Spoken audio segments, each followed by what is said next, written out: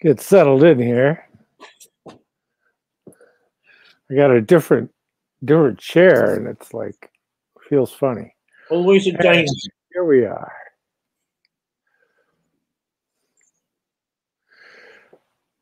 Good morning, everybody, and good evening to those of you in points east. Here we are with the 87th part of What is Truth? I'm John Barnwell. I'm here north of the city of Detroit, the Straits. And I'm here with the Reverend David William Parry in London, England, merry old England. And so here we are going to try and elaborate on our approach to truth, and it's an never-ending quest until you arrive at the realm of Manas, where truth is self-evident. How are you doing there, David? I thought you'd do that. We are having a heat wave in you don't have any sound. Oh, on my end. Right. Yeah, we're having a heat wave in what was once known as merry old England. Yeah. I'm incredibly pale. That's not said as a sort of ethnic one-upmanship. It means I feel the heat more than everybody else.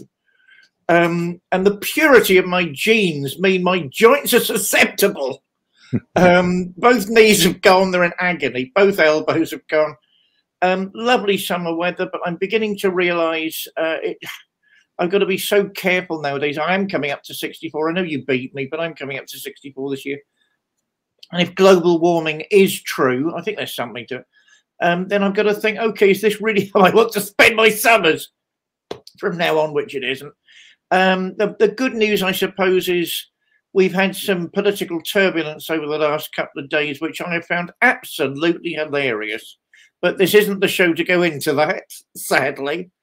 All I'll say is, is the intelligence level dropping along with the attention level in modern society? The person who caused the disruption has been saying exactly the same thing for over 20 years. Why wasn't anybody listening?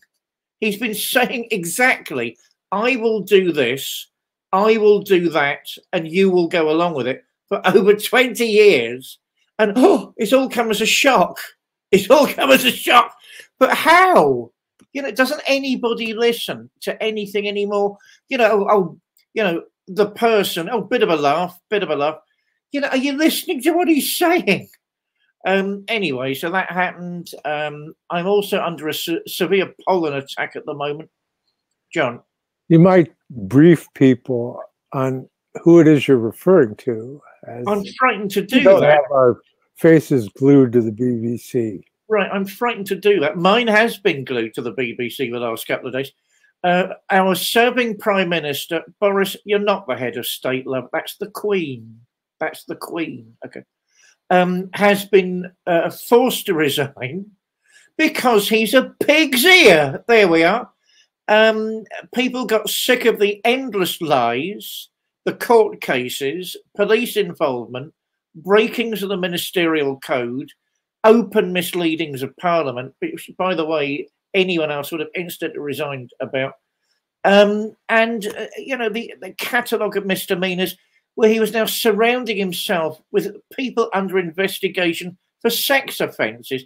I mean, one of his top team is being investigated for rape. How much lower can things actually get in this country? So, yes, he's not taking any blame himself, as is typical of that character. Everyone's out to get him, as they say in Carry On Cleo, infamy, infamy. They've all got it, infamy. Can't beat that as a gag. That's one of the best ones. So he grudgingly was forced by the party chairman to bite the bullet. Never used the word resign once in his resignation, which of course isn't a resignation. because he's actually caretaker prime minister until the Tory party has a new leader. And the new leader is forced upon us de facto as the prime minister until there's another election. Does that, I mean, I've never taken personal dislike to any British politician before now, but the celebration, hi Paulie, the celebration of misdemeanors by that man is absolutely unbelievable. I mean, you've got sort of backbenchers and middle benchers in the Tory party itself openly criticising him during parliamentary debates. You realise something is deeply wrong. Anyway, he says he's going, unless he starts a war, of course, to keep office, which I wouldn't put past him. And there's that bit of good weren't you the guy that said you weren't going to go in that direction? Boy, yeah, I pulled your trigger. I'm trying not to, John. I'm trying not to. Do you know, apparently the French Gnostics are not going to recognize my ministry because I've got political activism in my CV as well. I assume that maybe 40 years ago, well, I'll be generous, maybe 30 years ago. But, you know, I assume nowadays they mean posting the odd meme on Facebook because they can't cut with my knees. They can't mean much else. Yeah. They should call it Face Up Book. I've no faith in any of these social. I'm on a huge poison pen letter called social media, where everybody's always in the wrong and everybody needs to be attacked. I mean, it's all a real indictment of our society. And I thought him as prime minister, and then I'll change the subject, was the actual last straw because that's the embodiment of everything that's wrong. Right, let me balance that by saying old Tories. I'm not a Tory. I'm not Labour. I'm a Libertarian. The old Tories, at least, I can understand. You know, I don't agree with them, but the landed gentry, the landowners, they had a sense of noblesse oblige. They had a sense that God had, you know, the angels had put them in those positions to look after the people under their care. I can understand that, and I can sort of respect that. I mean, it's not modern. It's obsolete, but I can understand what they're saying. These new Tories that know nothing and care about nothing and revel in that is a complete mystery. I don't know where that's come from, but I know where it should go. And he's the worst example of the worst. So as I don't know, I just hope, you know, I don't know. Whoever gets the job, I just hope it's not Michael Gove, who is the most pathetic yes man until he's actually given permission to say something. Then he's worrying. But yeah, so that's happened in Britain. What else? Let me think. Rehearsals for the Grammar of Witchcraft start tomorrow. So and yeah, we're having a mixed blessing of a time. I wish it was merry old England still. I'm not sure it is. I wish it was. I wish that would make a comeback. I wish the re-enchantment of these isles could take place. And that it could be the land of Shakespeare and lovers once again. Wouldn't that be lovely?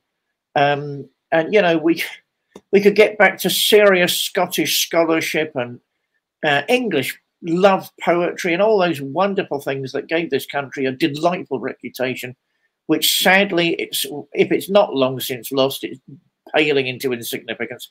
How about yourself, John? Any UFOs coming to cheer you up? That's an interesting question.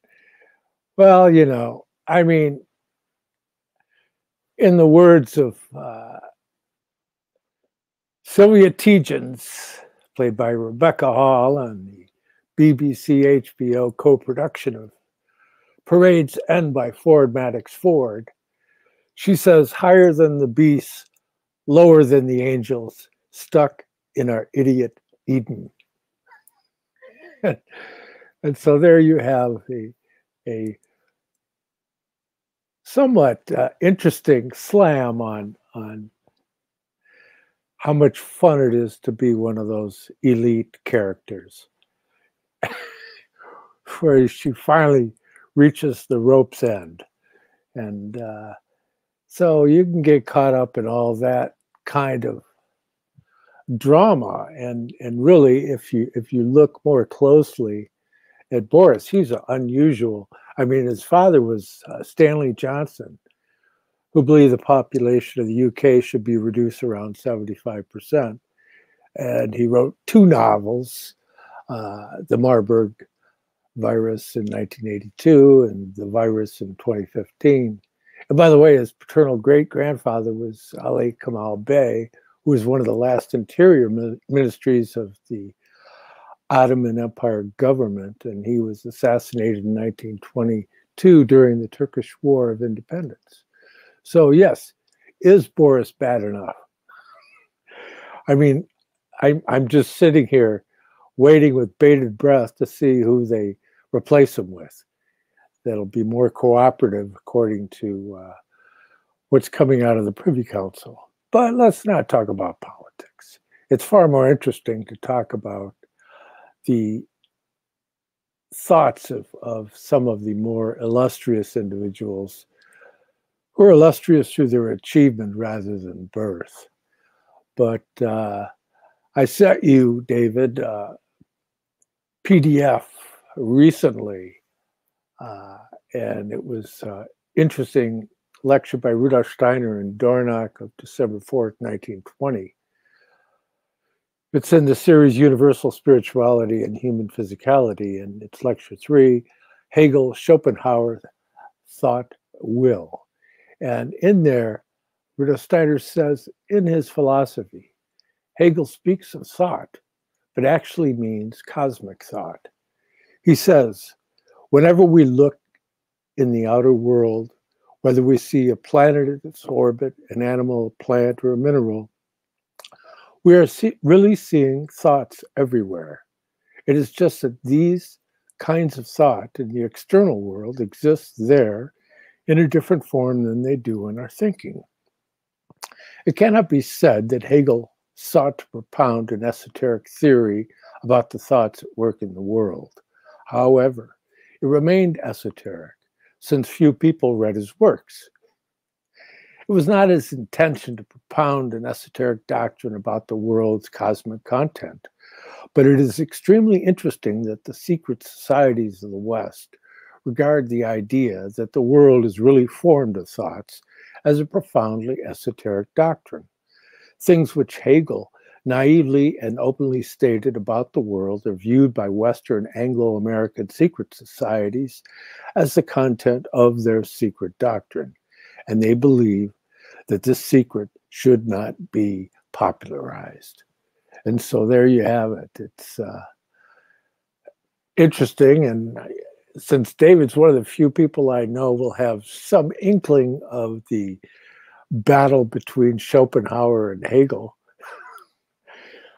and Schopenhauer was very impolite, shall we say, in the diatribes that he created against Hegel. It drove him crazy. Of course, then you get Schopenhauer later in life turning to the East to resolution of his concepts of monism. But it's really not monism in the East, it's non-dual. And there's a world of difference that more closely approximates Hegel than Schopenhauer. So that's what I have to say.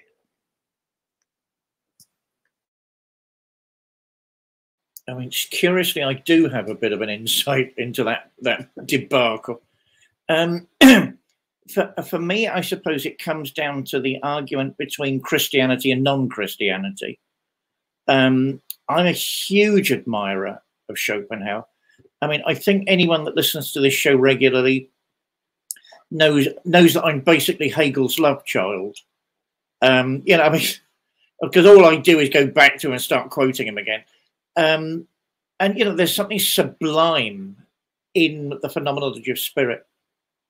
Also, his politics is deeply misunderstood. You know, elements of the philosophy of right needs to be read in the context of the time. I mean, that clearly makes him a liberal in the context of that time. It doesn't make him a right-winger, whatever that means, you know, in the context of that time. So Hegel is this sort of enigmatic, brooding, sort of professorial figure, the ultimate school teacher, you know, in his endless clothing and fox furs and, you know, giving people F grades because he's in that sort of mood. I mean, you know, and they deserve it because he was a good scholar. Yeah, I mean, there's something deeply Protestant and Lutheran, whether he admits it or not, in that type of writing and that type of mysticism, dare I say. You have to really be blind to miss the mysticism in Hegel's work, and it's not just in the phenomenology, it's all the way through in various forms. I think that's exactly what got up Schopenhauer's nose. And as I say, I've had huge admiration for Arthur. Arthur went to school in Wimbledon, just down the road from me, which people don't tend to remember. I had a learned, I helped an undergraduate with an essay many years ago and said he went to school in Wimbledon. It's all in the documents. To which the learned professor who was marking him said, "Oh, did Schopenhauer ever come to England?" "Yes, professor, you need to look it up." So he went to, and basically he didn't like what he saw. He didn't like Church of England vicars. He thought they were too optimistic. He wanted to embrace the tragedy of human existence, which he saw as tragic in the sense that it could never be fulfilled. Our condition could never be fulfilled. It could never be redeemed in any meaningful sense because he rejected Christianity. Certainly, I agree with you 100% that he turns towards the East. I mean, people need to remember that mystical Hinduism, Buddhism is only really being translated for the first time in that particular era, and it's, you know, trickling into Europe. And it certainly seems to be the case that he had a copy of the Upanishads and maybe even you know, the Lotus Sutra. I think that's under discussion.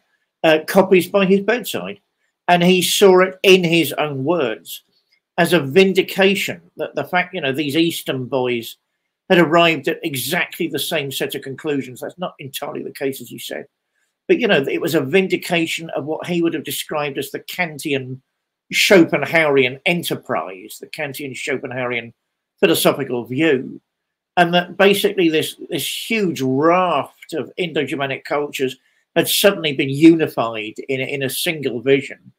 One of the most interesting things, which he hardly mentions, curiously, is that he says, for me, is that he says Christianity could have been taught very, very differently, by which I assume he means that our good Lord could have been presented like an ascetic, like a sannyasin, rejecting the illusions of the world and surrendering to higher states of enlightenment, which is, of course, possible.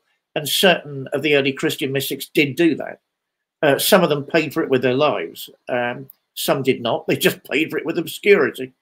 But, you know, for me, those two philosophers, they sort of balance each other. They're opposite sides of the same equation. You know, what is the human condition?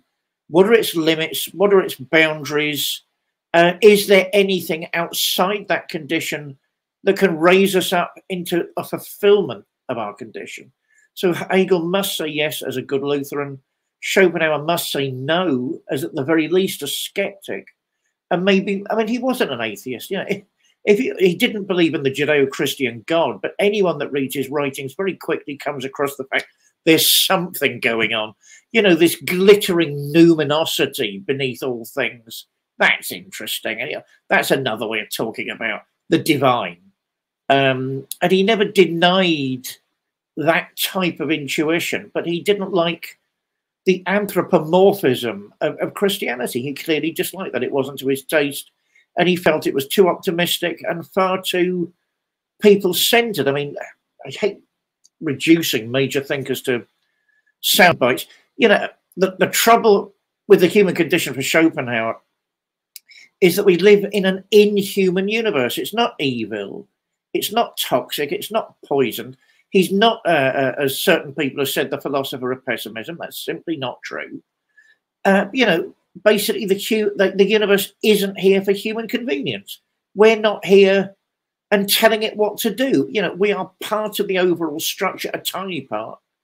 And what it's doing is what it's doing, and it's much more interested, at the danger of anthropomorphizing, in doing what it's doing anyway, which doesn't really include us much. And that's where the human condition falls down for Schopenhauer, and you are left really with the insights of India and the asceticism of India and so on. You know, I don't believe when he said, you know, it would be better never to have been born. I think that's one of those sort of pregnant types of nihilism. You know, Schopenhauer likes having his back against the wall because he seems to have this opinion that if your back's against the wall, you've really got to search to find the truth. What do you really think? What is the truth in that set of circumstances? And that can only be applauded.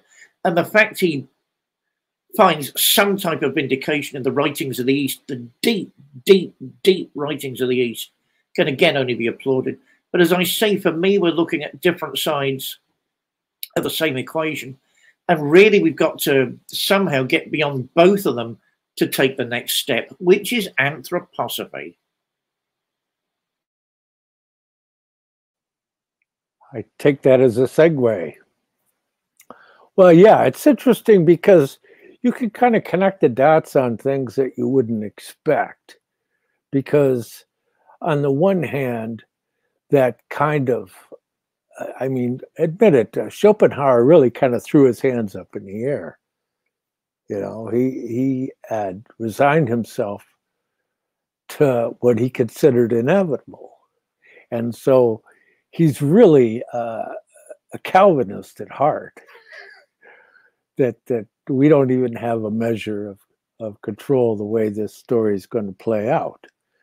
Is that it's just going to play out the way it plays out because the absolute is absolute, and it's already absolutely aware of what's going to happen.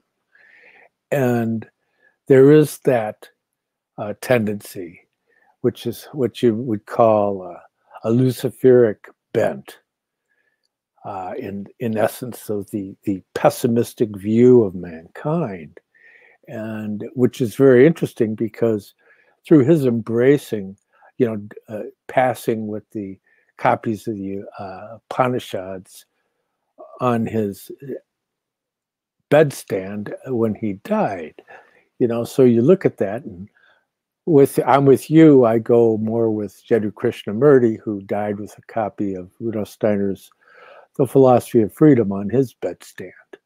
So if you start looking at this more closely, you see, what do we have here? We have an argument between two men of which most people on earth are oblivious, but yet have played a very influential role in the mindset of the people that are running the show. And so it gets interesting, Rudolf Steiner's comments about the Western Brotherhoods and their embracing of Hegel.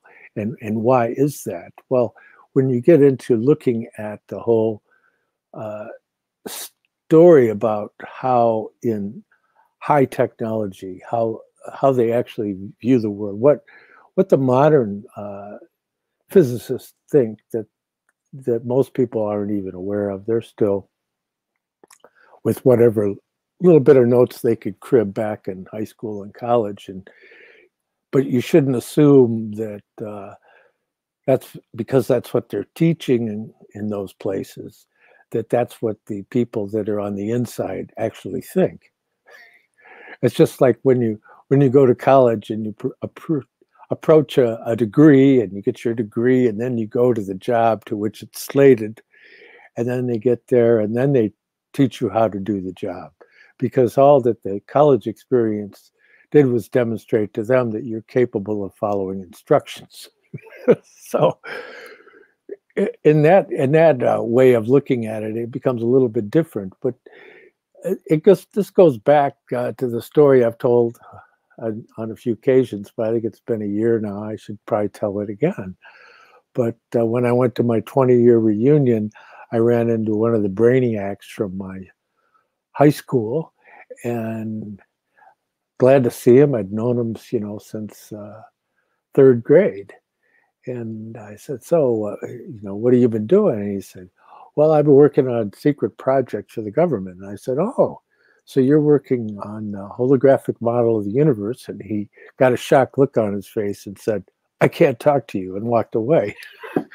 And so you know that they have some kind of holographic modeling concept, but the problem with that view, it does tend towards the Hegelian view of the universe, but it has not made the movement from space into the realm of time.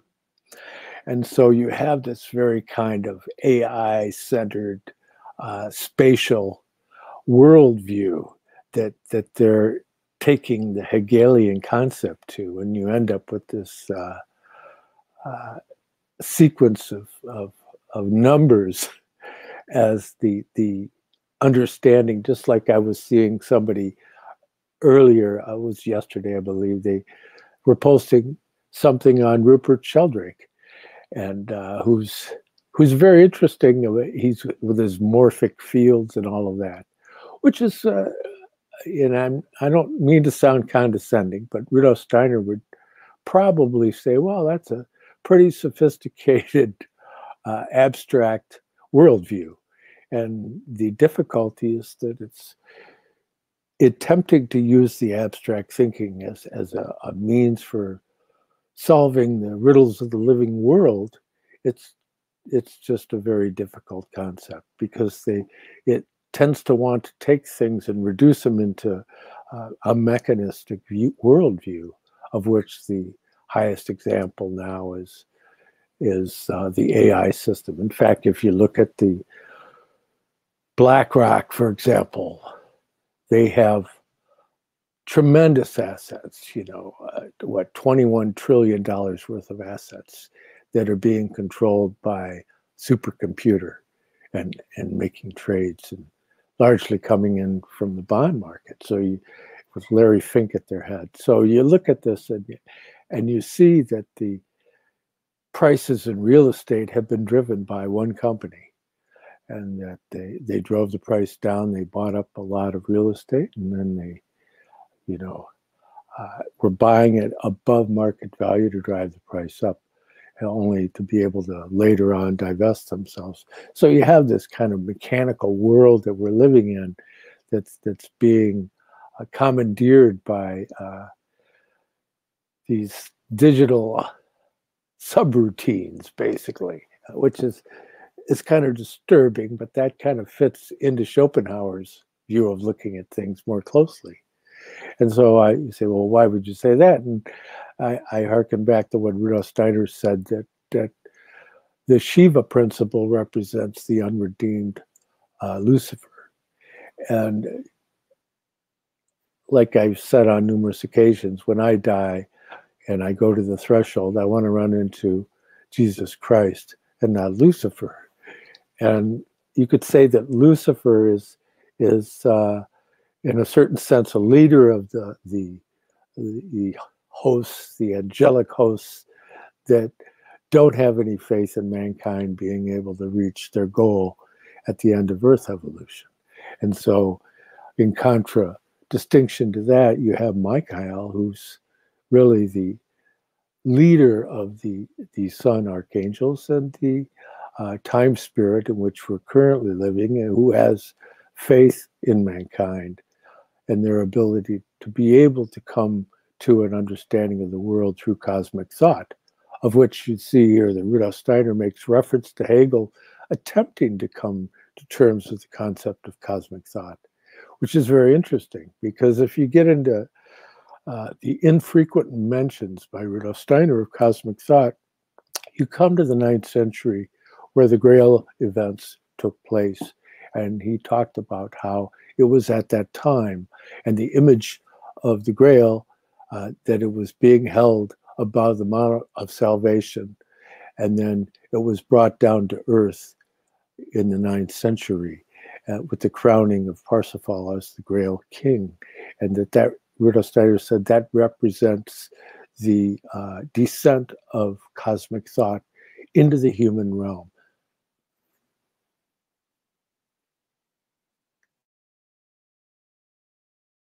Oh, where do I begin with that? There's something psychic between you and me today. I've been going on and on about Calvin, Oh God, am I a frustrated Calvinist? Yes, employ me, Calvinism. But today's his birthday. Oh, is it? Oh my God. Major Protestant reformers I haven't made notes about enough. He's had this weird influence on me for years. The predestination thing needs to be unpacked a lot more carefully. And I just love this, the idea of me in a ruffle, basically, and black and white gowns. I think that would suit me to the ground. Answering the Boris thing, I'm less worried about him not playing ball with the Privy Council because he couldn't play ball with anybody. Than I am the fact he's misleading the entire country, lying to the Queen, lying to Parliament, and only paying £50 to the police for a drunken revel during the lockdown, which he himself had imposed, whereas poor people living in the north had paid £10,000 as a fine and found themselves threatened with a jail sentence. The sooner that swine is gone, the better. You know, either the law applies to all of us or it doesn't. If you don't mean it, don't introduce the law. And that, for me, shows he's unfit for that position. I'm sure the Privy Council can nobble whoever they want to. The fact he might be a bit hard going is neither here nor there. I'm sure they'll find some other dupe. Although, to be honest, since he's the slave of corporations in the first place, I find it very difficult to believe he'd put up much of a fight. I've no time for the man at all, because I know people who couldn't go to the funerals of their own relatives because of him, and he was at drinks dues in number 10, which is how seriously they took it all and how seriously they believed in the pandemic. Oh, hang on. Yeah, I've heard that too. I've heard that too. But, you know, I mean, you've got to remember, apart from the so-called resignation, nobody really knows where it's going. I mean, that's typical British political fudging. So nobody's any the wiser. In terms of pessimism, I think it was Copleston, wasn't it, that said Schopenhauer was a pessimist? And he said that because he was a Catholic priest, Jesuit. Was he a Jesuit? I don't see Schopenhauer as a pessimist. I do see him as a desperate idealist, not a philosophical idealist, a desperate humanitarian in a world of pain and sorrow, because that's how he would have seen himself, I think. John? You could see him as the precursor of the existentialists, actually, I think. Oh, no, I agree wholeheartedly. And I'm some sort of existentialist myself, I think. One of these rare animals that's a Christian existentialist. They can exist. It was reading Gabriel Marcel, who even Jean-Paul Sartre admitted was an existentialist.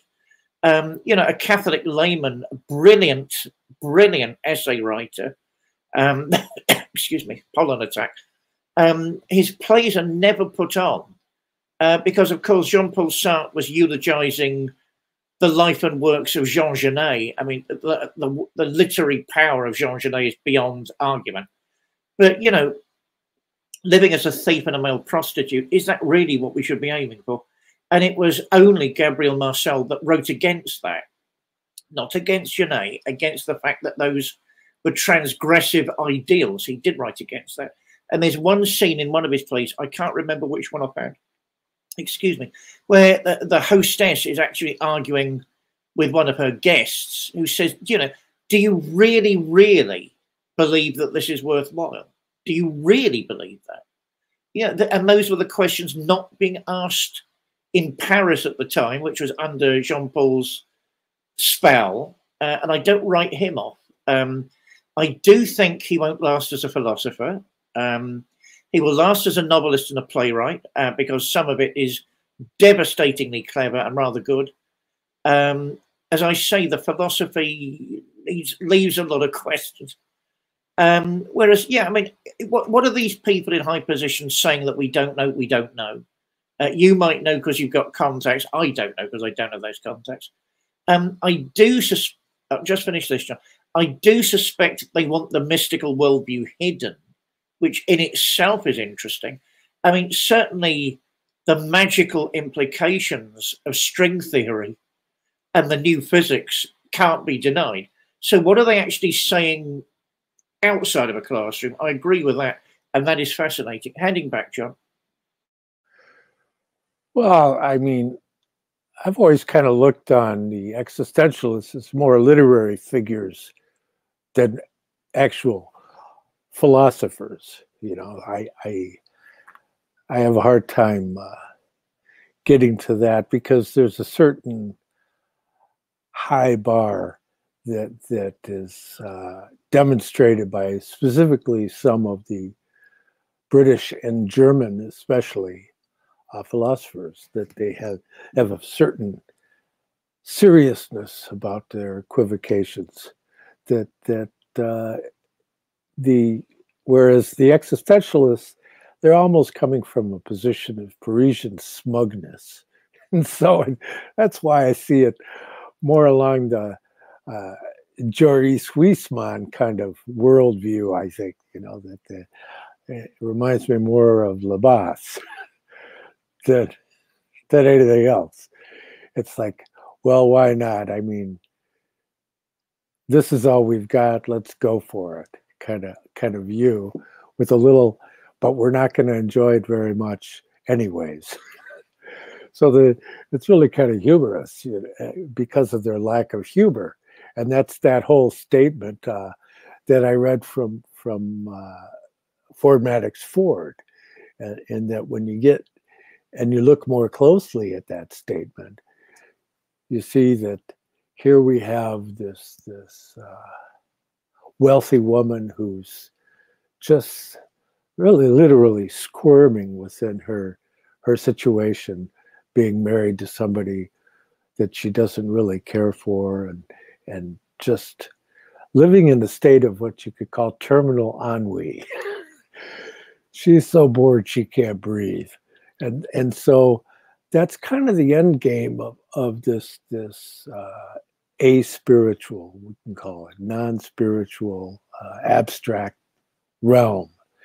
And that's where you'll find people that are embracing some of the thoughts like Harari, people like that. It's like Gates, you know, the whole bug theory, that we'd be better off eating bugs, you know, and that the grandfather of your soon-to-be former prime minister. What is up with this whole idea that this would be a much better country club if there wasn't so many peasants crowding it up?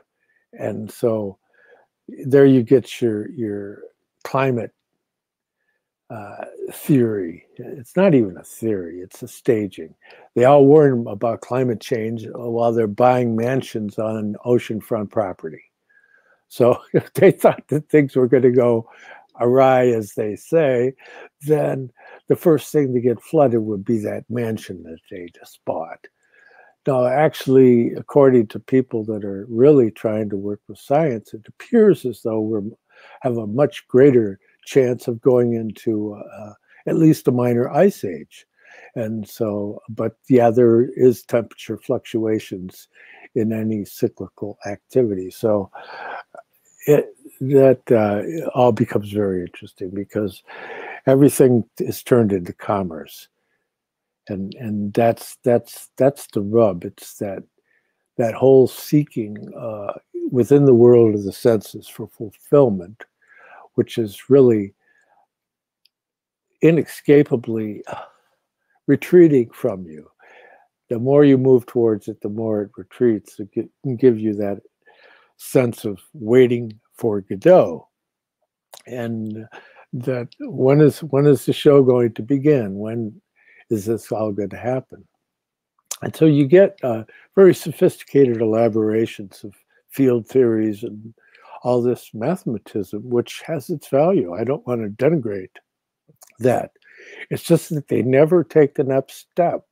The next step is that there's beings, and behind these ideas there are beings. And it's, if they can't conceive of that, that's not due to the lack of beings. It's due to the lack of their capacity to comprehend the nature of beings. And people always want to impose spatial forms of perception on the world. They expect like an angel up in a cloud to have a shape like a human or something like that. They can't conceive of that it would exist in such a way so that it's very unclear where it began and something else was blending in with them. So that it's very evanescent, shall we say, is their appearance when they could dance around with the elemental beings as the waves crash on the shore at Tintagel. You know, so you have this whole idea of their inability to move in the realm of the living.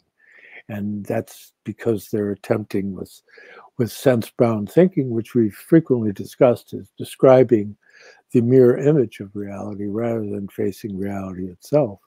And so, and I don't, again, mean to appear as if I'm talking down. I'm just trying in my own kind of humble way to be able to frame certain concepts that can point towards what might be a better way to approach it.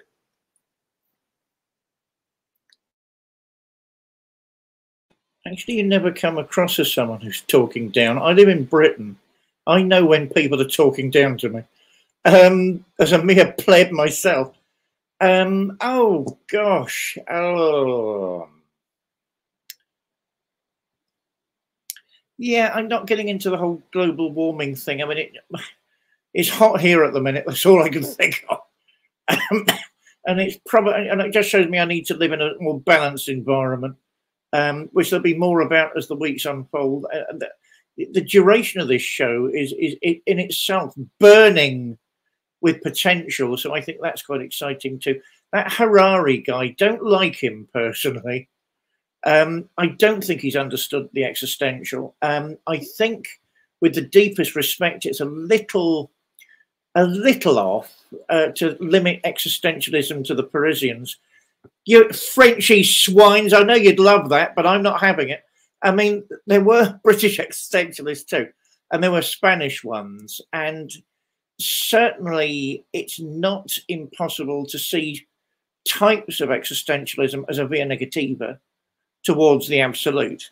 You know, as I say, Gabriel Marcel, even Sartre admitted he was an existentialist and a Christian existentialist, which he would have said at one point couldn't have existed. And as a Catholic layman trying to explain the unfoldment of being, by which you end up with things like revelation very, very quickly. You know, that's not to take his existentialism from him. Certainly in the UK, I mean, there are times when Iris Murdoch, her type of mysticism clearly goes in that direction. It's arguable that Bertrand Russell was actually introducing certain types of existentialism to British thought, British scholarly circles. I mean, I always have a mixed reaction to Bertrand Russell. Very clever guy, you know, 2 Nobel Prizes, no underachiever. You know, his mum must have been proud. But you've got to balance that against the fact, you know, what are you trying to do, Bertie? You know, are you trying to prove us all wrong, or are you trying to prove that you're right about everything? Because that's not the same thing. You know, so what are you up to exactly? And I always remember an anecdote. I can't remember whereabouts in Wittgenstein it appears, where Bertrand Russell explained his very comfortable liberal middle-class humanism to Wittgenstein, who replied he'd prefer to be bayoneted to death than actually agree with any of it. Which, what a gutsy remark. To your own professor, what a gutsy remark. Yeah, I mean, certainly in Wittgenstein, I think there are elements, him himself, there are elements of the existential in a mystical sense. You know, it's in the Philosophical Investigations where he says, you know, the most mystical fact in the world is the fact the world exists. That is no trivial statement, and the beginning possibly of a profound spiritual life. I agree with you 100% that the Parisian scene was smug. In fact, if we didn't have a mixed audience, I'd go further than smug. But smug will do. But even then, I mean, you know, if you're looking at nausea, well, it made me sick for a start. You know, Roquetin, the anti-hero, you know, he's in a state of rebellion because the world is too perfect. You know, sod off and grow up. You know, my God, I wish people starving to death in India or Africa could say something like that. You smug French bugger. You know, so no. But it still needs to be said. That's where we part company.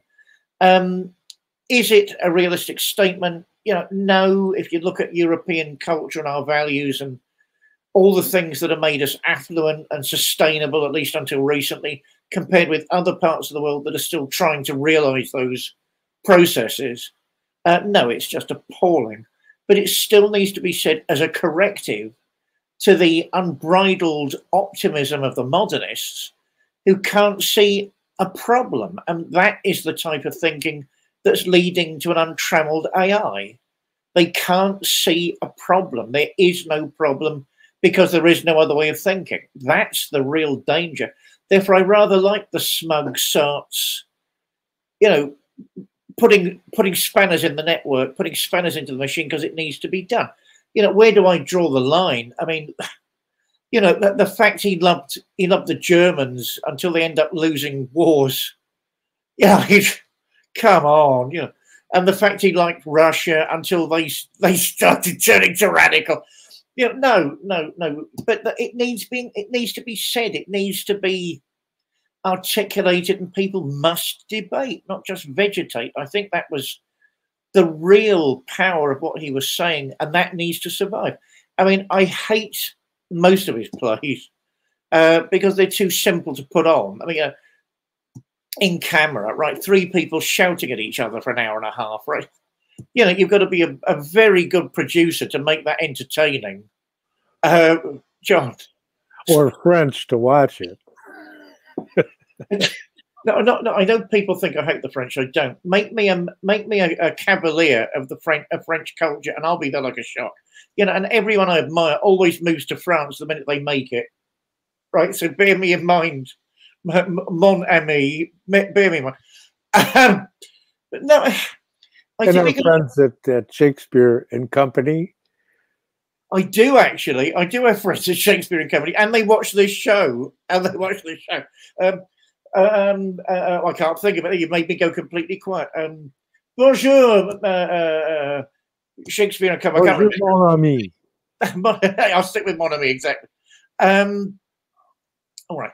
So no, I mean, sometimes I think we've got to be careful of throwing out the baby with the necessary criticism, because with all of his faults, with all of Bertie's faults, those things need saying. Otherwise, we're left with this cold rationality on the behalf of the modernists, and they still run the show at the moment, with their endlessly cold view of human nature, which is merely the sum of its parts and can be engineered to be more effective. I mean, we've got to be very careful of that.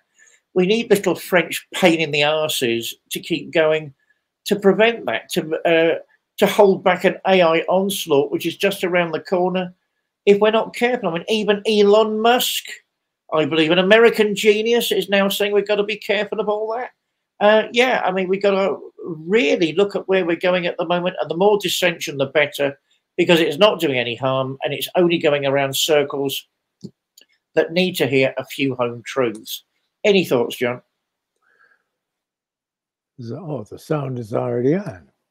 Well, that's why I kind of brought in that quote from Sir Tom Stoppard's adaptation of Parade's End by Ford Madox Ford.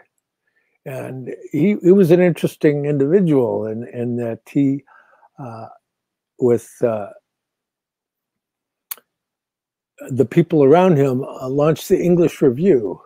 That was a really influential literary magazine that published Thomas Hardy, Joseph Conrad, Ezra Pound, D.H. Lawrence, and all of these characters. And if you look at, he's a key individual in the modernist movement in literature. So you have that whole tendency and it's interesting, though, that they kind of like, once that they all became successful after being launched by him, then they all kind of turned around and smoked down on him as if he wasn't on their level. So, and there you have that kind of image of what we see in pop culture. That's if you can get a higher vantage point by standing on somebody else's head, then good on you. It's pathological, essentially, and with good reason, because it's incapable of solving certain mysteries in life. That whole abstract brain thinking can bring one to the resolution is that you think, well, this is all there is, so I might as well get as much as I can while I'm here attempting to enjoy it, in total disregard of anybody else. That's the ultimate egoism and selfishness that needs to be overcome, that leads down a Luciferic path whereby you end up longing for the cinder of earth, because that which is of Christ will leave no remnants. It will be transformed utterly and completely into the new level of evolution, and those that get left behind are left with that cast aside cinder, so to speak. And so it becomes very interesting. And of course, you know, people will have other incarnations in the future where they could sort it out, you know. And hey, David, don't forget, you and I may have to reincarnate in Paris just to reconcile this difference. Personally, I can't bloody wait.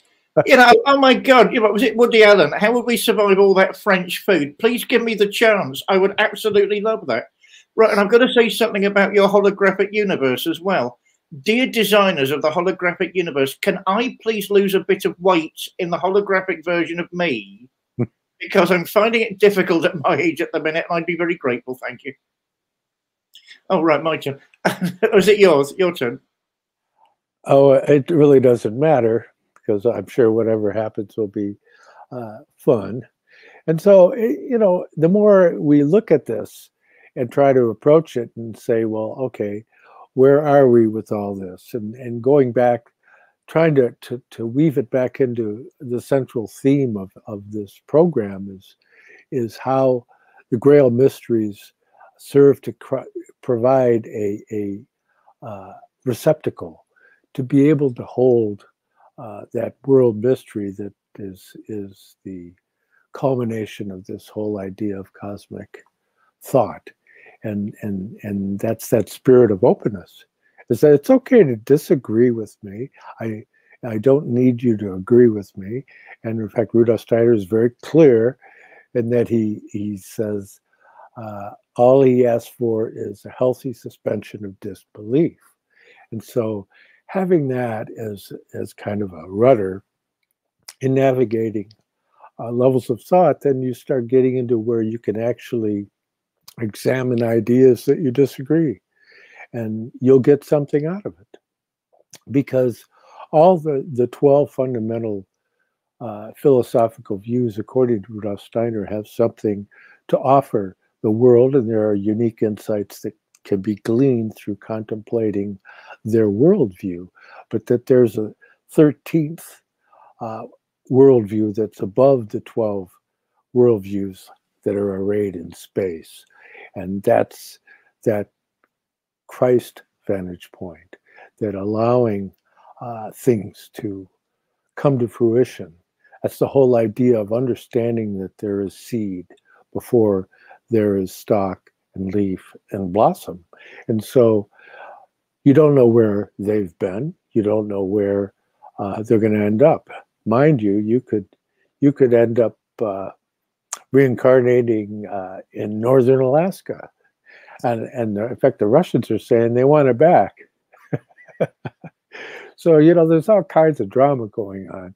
And it's based largely on the confrontational nature of abstract thinking, that we haven't gotten close enough to the sixth period in which people are more concerned for the well-being of others than for themselves. And so we have this glorification of egoism and selfishness that we're seeing just arrayed on the world in unbelievable caricature. And so that's troubling, at the very least, when you start to see that there's been more than 97 fires and so forth at food facilities, and that's a lot, 97. So I fail to think that could be an accident. And then when you have people like Gates and characters like that buying up farmland, what are they going to do with the farmland?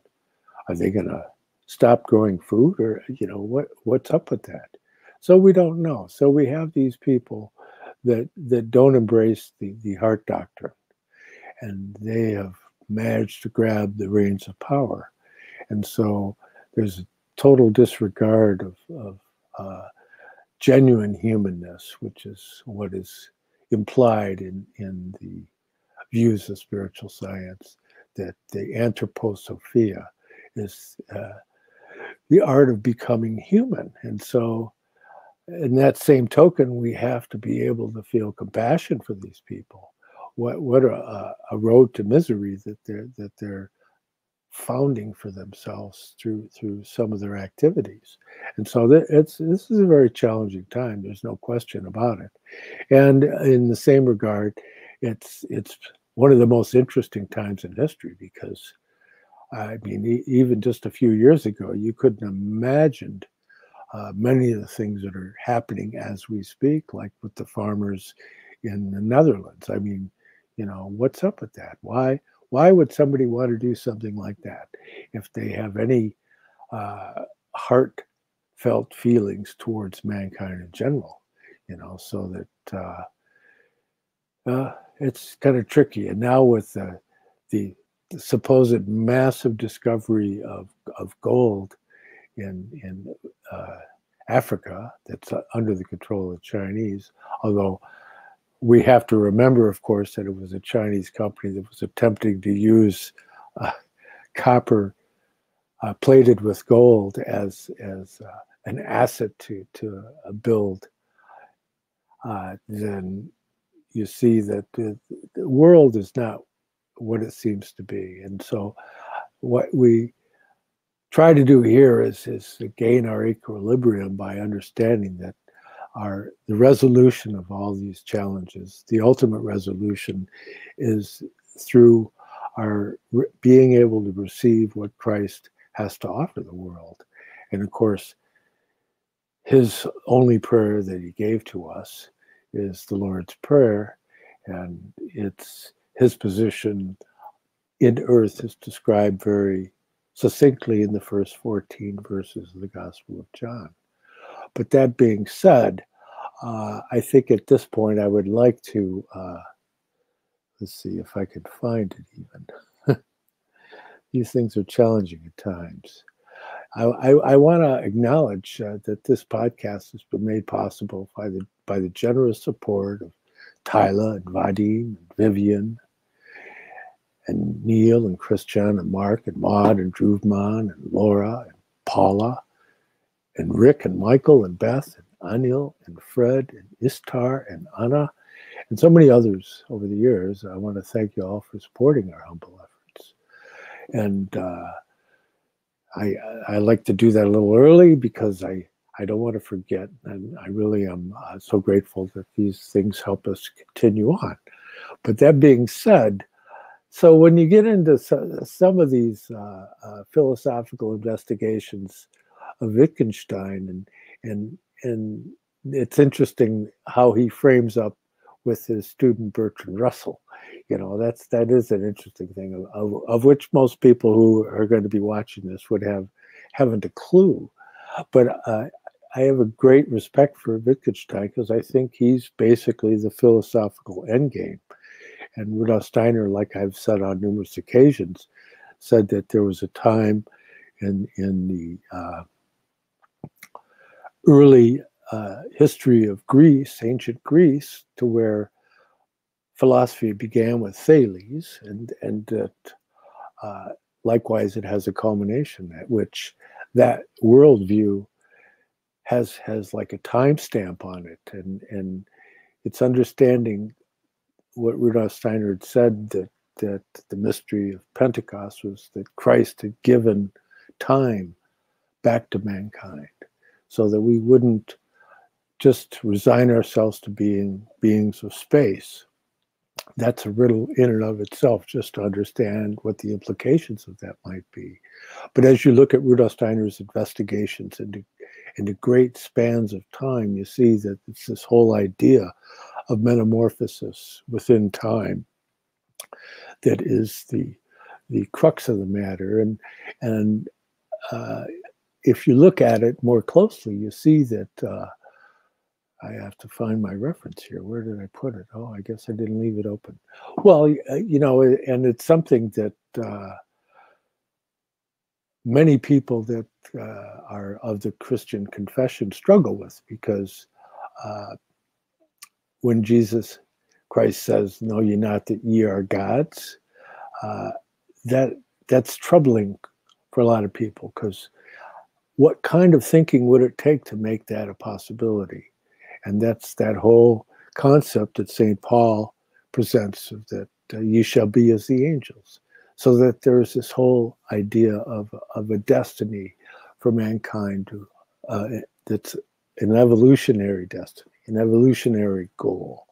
And that's what we keep returning to here. And that's the central Grail mystery, is the capacity to receive, that you're working on your astral, etheric, and eventually your physical, to be able to take part in this transformation that has been brought to earth through the incarnation of Christ at the baptism in the River Jordan.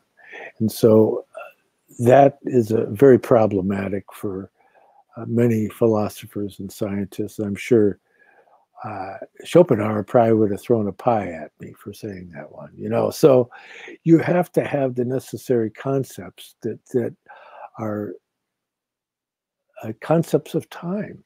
You can't solve that riddle just working with the concepts of space, which is the domain of most philosophers. They don't have a system that embraces the value of time. For the most, well, you know, Heidegger, yeah, he does give it a valuation, but it's not developed.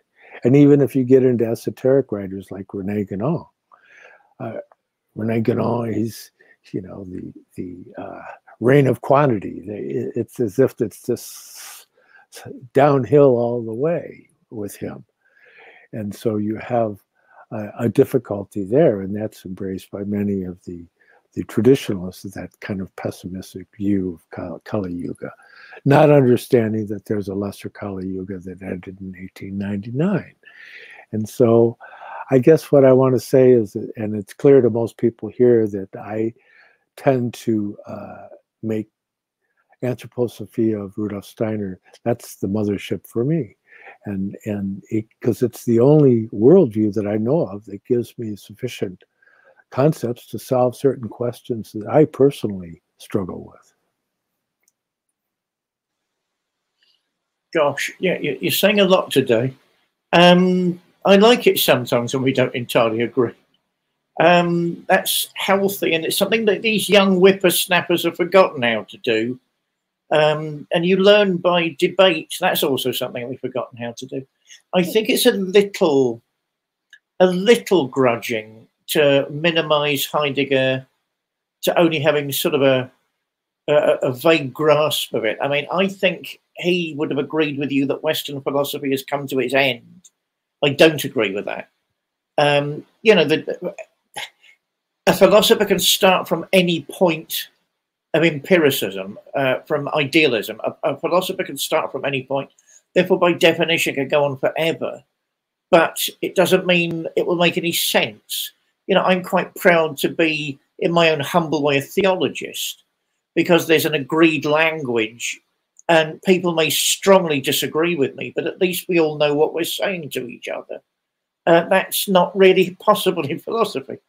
But you can't help getting the feeling that philosophy, as it's been done traditionally, is really coming to an end. I mean, that certainly is what Sein und Zeit, John. Yeah, I remember I saw an article in the newspaper years ago. It must have been 25, 30 years ago.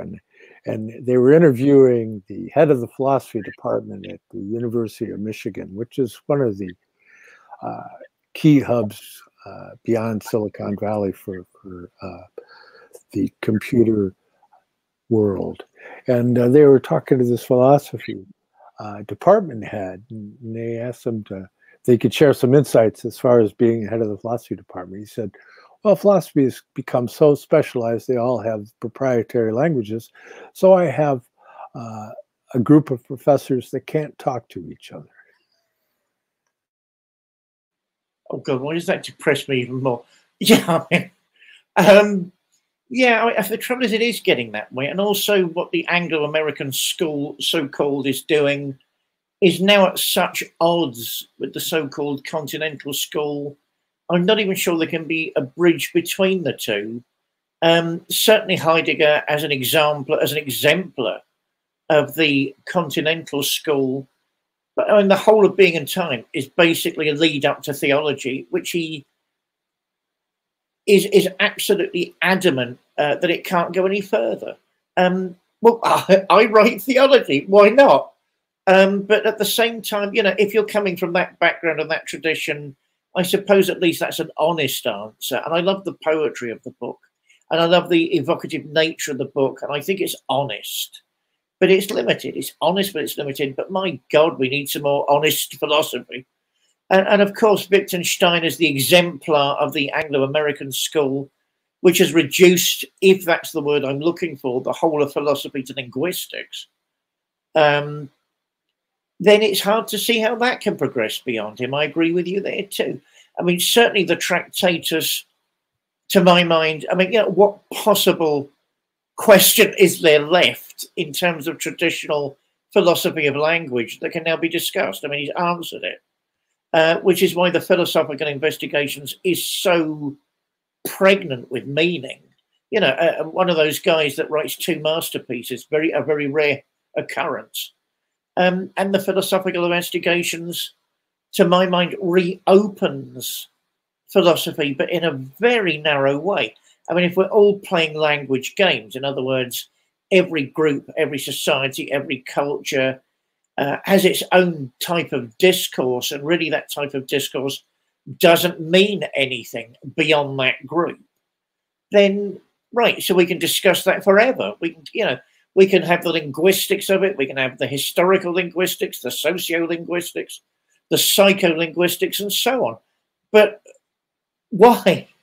You know, there isn't a point, which is why the existentialist in Heidegger, in Wittgenstein interests me. You know, the fact he'd terrify his students to death by mentioning the fact that a chair existed, and they were terrified. I mean, that, good on him. You know, I mean, that, you know, do you know you exist as well? You know, that is beyond linguistics. But for me, that's the beginning of theology, which also Wittgenstein, for various reasons, actually more complicated than Heidegger, wouldn't venture into. I mean, he felt, and he's got a strange attitude to religion. You know, that was the province of ministers, of pastors. Therefore, it wasn't really his, you know, the right domain for him. That's not simply a generous view. That's a very, very articulate view of what can be done and what can't be done by his particular language game. So, yeah, I mean, even if philosophy is coming to an end, I think you're looking at its rebirth in some form or other. And certainly you're looking at the regeneration of theology and theologisms that are benefiting from all this type of discourse. I will just say one thing extra about modernism before I hand it back. I mean, certainly I'm not the only one. There are lots of people who have had a distrust of modernism. You know, it's just too glib. It's just too perfect. It's just too squeaky clean and easy.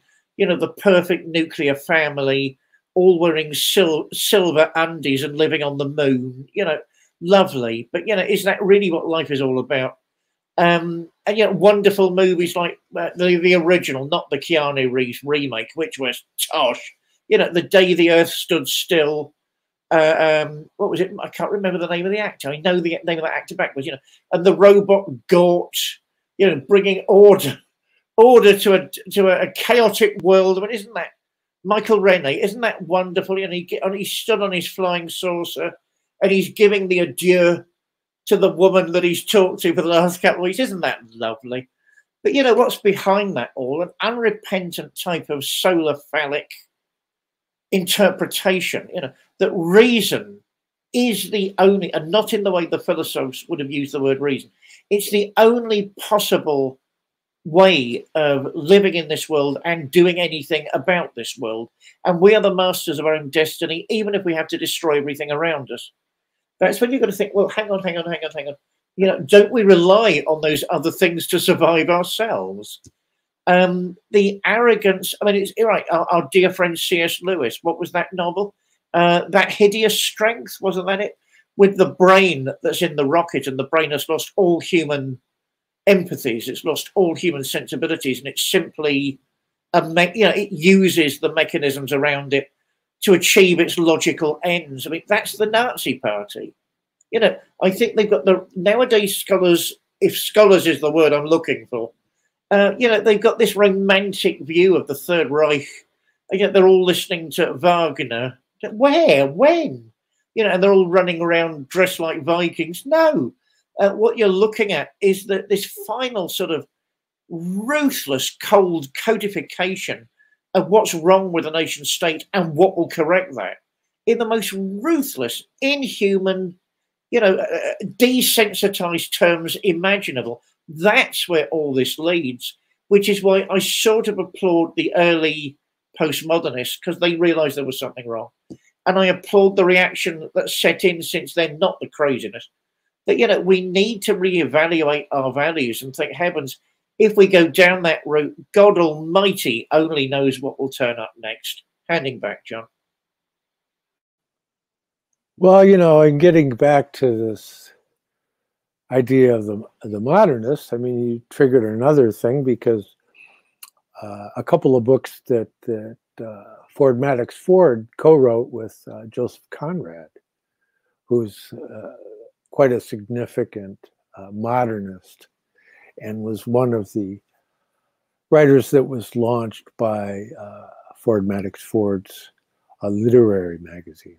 But which is interesting, because it brings us somewhat into the contemporary world, and you think of the character of Colonel Kurtz, played by Marlon Brando in Apocalypse Now, which was really a representation of The Heart of Darkness, the novella by Joseph Conrad. But Colonel Kurtz, as Marlon Brando, plays a renegade Army Special Forces officer who's presumed insane, and he's accused of many things. And so you get to the end of the movie where he's back in his stronghold, and he's reclining, and he's talking on the world, about the world, and into a kind of a reverie. But what interested me about that scene was the books that were on the floor that Francis Ford Coppola had put near him. And I've always wondered, Francis Ford Coppola, what is that Ford in there? Is there some kind of tie-in to Ford Madox Ford, whose actual name wasn't Ford, but he had to change it. He wanted to change it from a German one because of the nature of the times. But if you get into looking at what books were there, they had Goethe's Faust, they had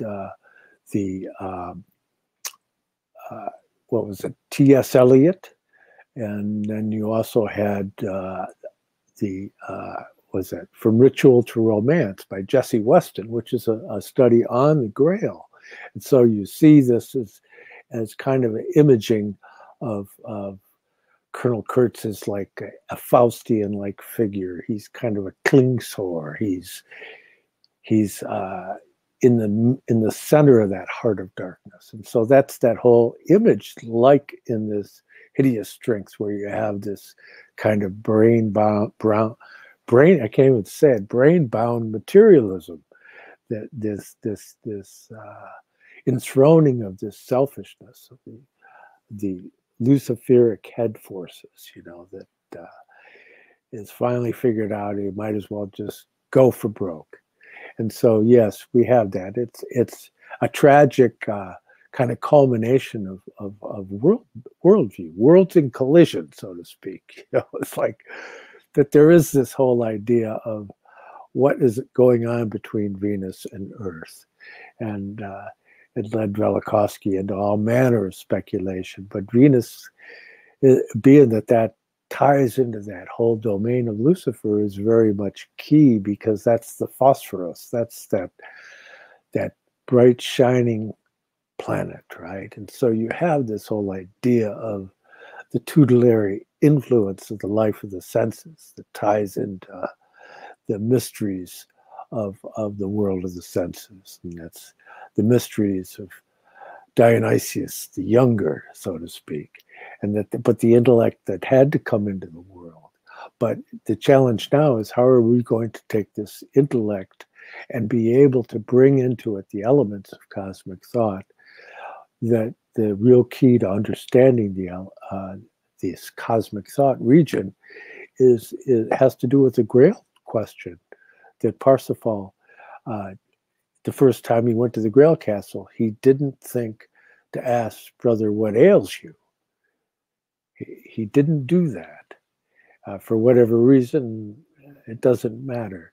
It's that the prominent feature of what he was doing didn't have to do with that love aspect that takes in the other, and to be able to bring that element. That is the key. That's the ultimate thing. And I think we're going to have to do an episode on karma, just to give some concepts that are related to that.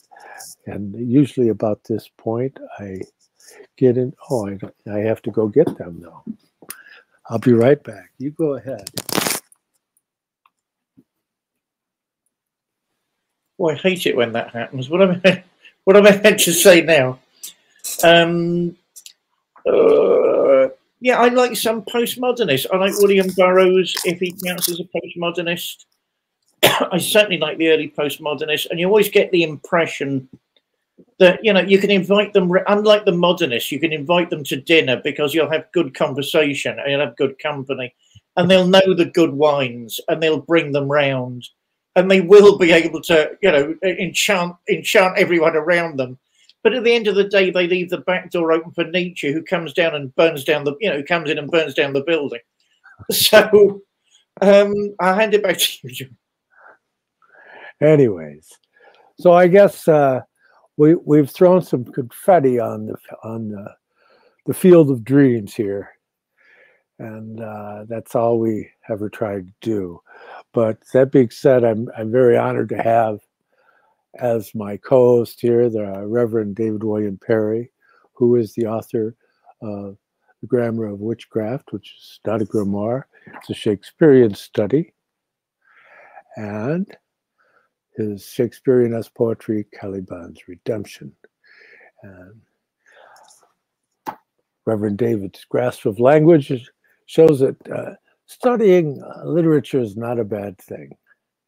And here's his major work, Mount Athos Inside Me, Essays on Religion, Swedenborg and the Arts. And that is edited by Daniele-Hadi Irandoost, his partner and co-editor. And I restructured my room here, so I'm having trouble finding things. And I'm an author. David's books are available on Amazon, as are Daniele Irandoost. The links are below for all of that. And so you could check it out. I hope you do. And for myself, The Arcana of the Grail Angel is my first book, some 640 pages. The Spiritual Science of the Holy Blood and the Holy Grail, a study developed out of the work of Rudolf Steiner of the underground streams of esoteric Christianity which flowed from the Brotherhood of the Holy Grail to the Order of the Knights Templar and the True Rosicrucian Order, with a foreword by my best buddy Douglas Gabriel, and it has a great many diagrams that that were inherited from Ehrenfurt Pfeiffer, and their hand-drawn diagrams from Ehrenfurt Pfeiffer himself, in color, by the way. And here is some of the content, plus there's a great many more. There's more diagrams in this second book here, which is my second book, The Arcana of Light on the Path. And this has a foreword by the noted Strasbourg psychologist, the late William Bento. And both of these books can be acquired through eBay here in the continental US. If you're outside the US, you can always contact me through private message on Facebook or through the academia link below, and you can download a free PDF of the foreword by William Bento on that academia link. And if you want to buy us a cup of coffee, for Reverend David, it's paypal.me/dparry777. And for myself, paypal.me/John Barnwell 888. And boy, that's a mouthful. Oh, click like and please subscribe. And thank you so much for showing up here. And so we have a few minutes left. And as what's part of what's so wonderful about these conversations is I never quite get a chance to get around to the things that I really was planning on talking about. So it becomes more off the cuff, as they say. But I'm just glad to have somebody who can have something to say about some of the obscurities that I tend to bring to mind.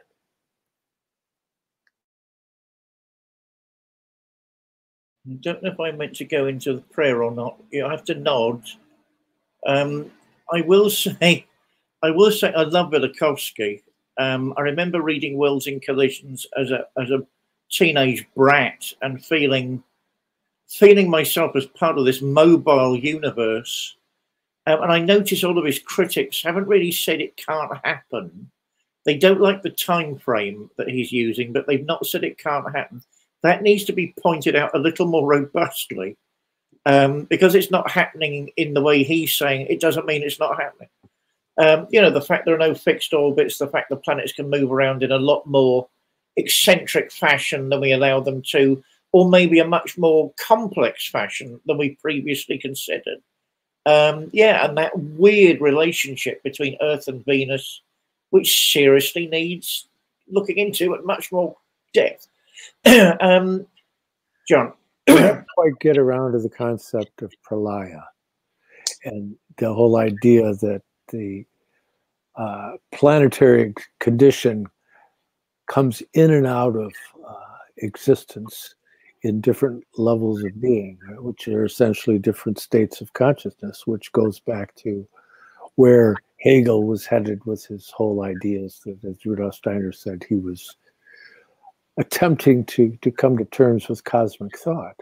So you have these realms of being that are essentially the thoughts of spiritual beings, but their capacity to be able to understand how there could be such a thing is based upon their perception of their own nature. And so there's a certain self-centeredness in worldviews that they can't get past their description of themselves in attempting to describe the universe. So it's an interesting dilemma that they have put themselves and in consequence of others. But let's not forget that Hegel was giving a lecture one time, and when he got to the end of the lecture, he had very poor sight, as I've said before. And he walked out and he realized that there was nobody there. Well, he's himself to blame for being the ultimate professor and boring everyone to death. I mean, let's face it, some of those pages are nearly incomprehensible. The ideas are sublime, but the way he puts it sometimes, you know, it's not true that Montague Summers, yes, I like Montague Summers, isn't a good writer. He's a superlatively good writer. It's not true that he writes in a sort of staid, old-fashioned way. It's just beautiful and not to the modern taste. Whereas Hegel actually does write in this incomprehensible way that is staid. I mean, you know, in philosophy, students used to read pages aloud to each other for a bit of a laugh before the tutor came in, which is a bit harsh, but understandable. John.